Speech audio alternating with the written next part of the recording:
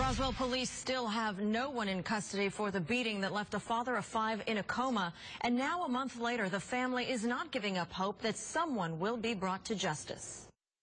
Some of the swelling's going down in the brain, and he's becoming more aware, and he can actually see people. As of last weekend, 49-year-old Calvin White is out of a coma, but still at North Fulton Hospital. His 2 attackers, seen in these sketches, are still out among us. That's like a tough pill to swallow at this moment. It's been like a month, so. With time passing, White's family hopes someone will come forward with information to catch the men who knocked White into a coma at Roswell's Hembree Park gym in early August, while he played basketball with his younger son. We praying every day, everybody praying and hoping that something will happen that, bring him to justice and see what really happened that day. White had part of his skull removed due to brain swelling, and a tracheotomy keeps him from talking. His progress slow but steady. We hope we get to see him on the court again, because that's something he loves to do.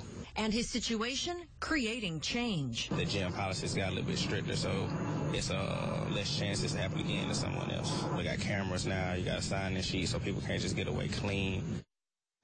Witnesses described 2 cars leaving the scene. One was a light blue Nissan Sentra with North Carolina tags. The other, a black Ford Explorer SUV with trim missing from the rear window. So police are urging anyone with information about this attack to call Crime Stoppers at the number on your screen, 404-577-TIPS. That's 404-577-8477. You don't have to leave your name, and you could qualify for a reward. Sandy Springs police say that they need leads in a hit and run that left a motor